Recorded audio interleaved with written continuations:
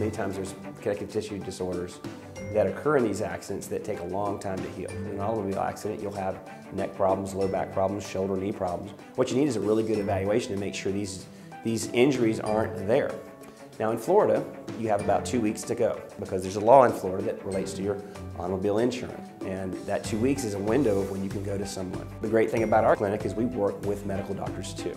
Okay, we're connected with neurologists, neurosurgeons, we're connected with regular physicians, and we're also good at what we do. And we'll give you a proper evaluation. We'll tell you what's wrong with you, and we'll give you recommendations. We can generally get things done for you very quickly, get you diagnosed, and if you need treatment, we can do that as well.